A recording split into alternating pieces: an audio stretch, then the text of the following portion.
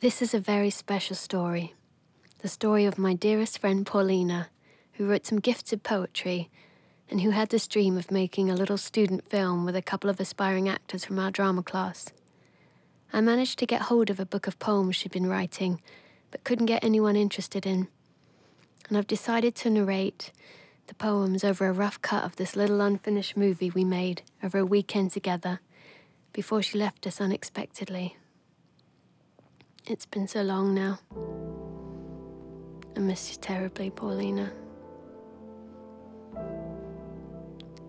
In this life, sometimes, most likely always, we have only this moment, given to us from above with all its grace, sparkling like a star in our hand and melting like a snowflake.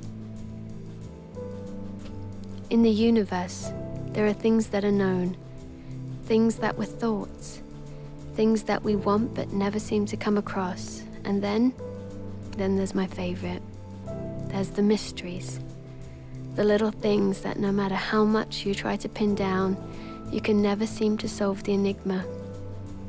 Even though complexity runs through my mind often, I know that there are doors that connect everything.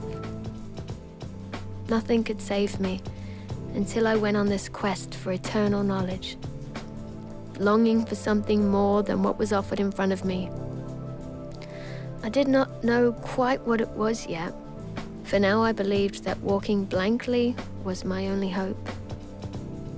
And I sure didn't have what it took anymore, as I could feel my innocence slipping away, little by little. It was vanishing into the hole we call fear, the fear we run away from as young ones.